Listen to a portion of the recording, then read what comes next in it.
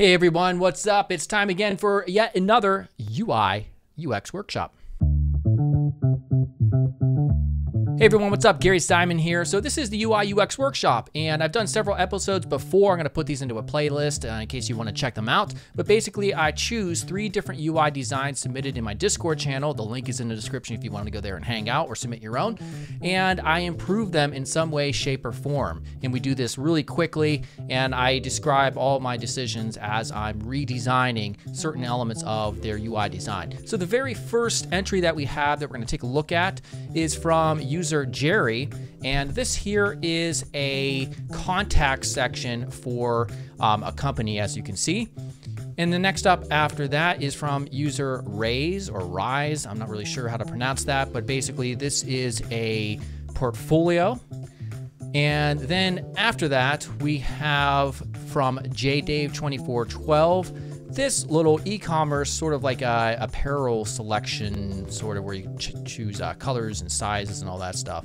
So we're gonna take a look at each 3 of these, and I'm going to just do a voiceover as I show you a sped up version as I'm recreating these designs, and I'm going to do my best to tell you why I've made these certain decisions so that hopefully we can improve them as much as possible. Now, as always, if you haven't yet, make sure to subscribe, and let's get started. Before we begin, this episode is sponsored by Linode. Now, whether you're a seasoned developer or just a beginner, you can use Linode. You can start from scratch and fully customize your server, or use Linode's one-click apps to deploy pre-built setups like cPanel.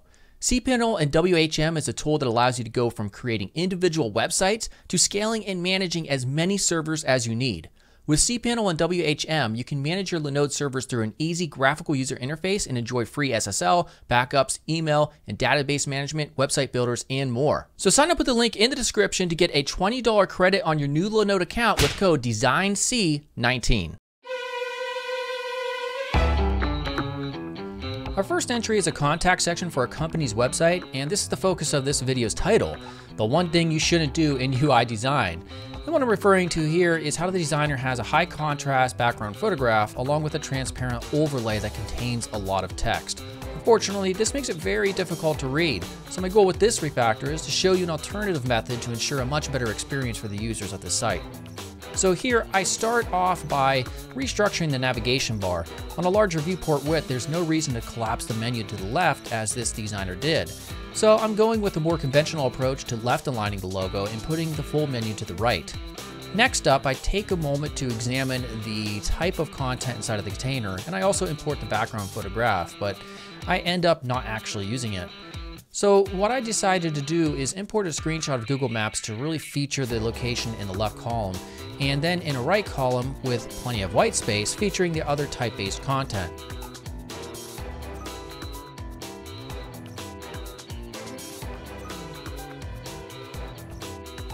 Next, I believe a contact page should always have a contact form in addition to featuring an email, although I think I forgot the email. Oops. But then I was stuck with an issue. It's really best when form elements aren't side by side, so I wanted them stacked on top of each other, but that left me with a wide open area in the right column.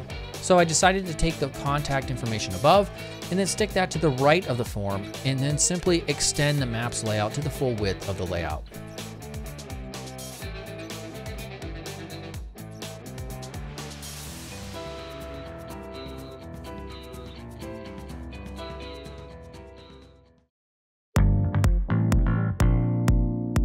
Our second entry is a very creative and unique design for a front-end web developer's portfolio.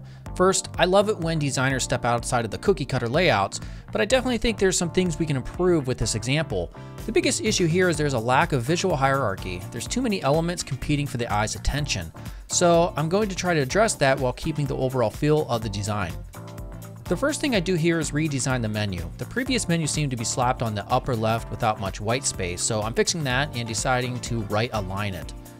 Next, I do like the large watermark type in the background, so I'm keeping that, but I definitely feel it contrasts too much, so I lowered the overall opacity. Now the headline, "I am Ryan," seems too much of an afterthought being so small and right aligned, so I made it bigger and feature it to the left. I also take the subheadline text and align it underneath so that both pieces of type are easily scanned by the user. Next up, I experiment with adding the primitive shapes, but I was having a hard time establishing a good visual hierarchy when they were so bold and vibrant and orange. I wanted the focus to be on the headline and subheadline, so I ended up lowering their contrast but adding a few more primitive shapes.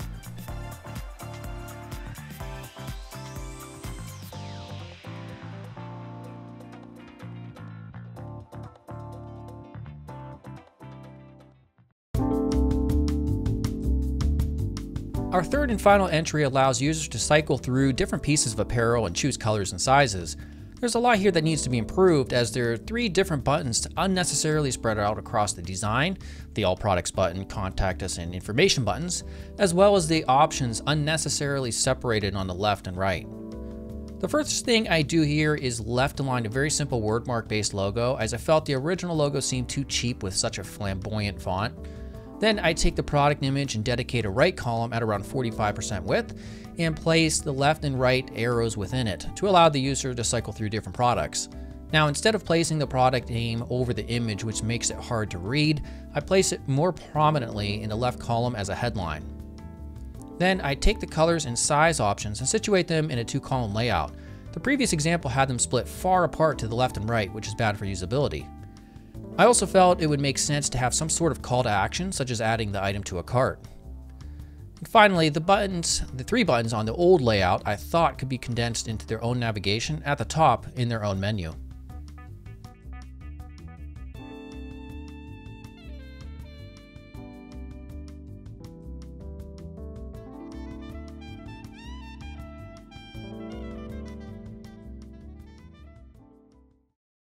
All right, so hopefully you really enjoyed that, and if you did, make sure to subscribe so you can check out more. I do these, maybe once or twice a month, and so yeah, look out for more content. Also, check out my recent video where I did a music video. It's on the channel trailer. Very interesting stuff. All right, I'll see you guys real soon. Goodbye.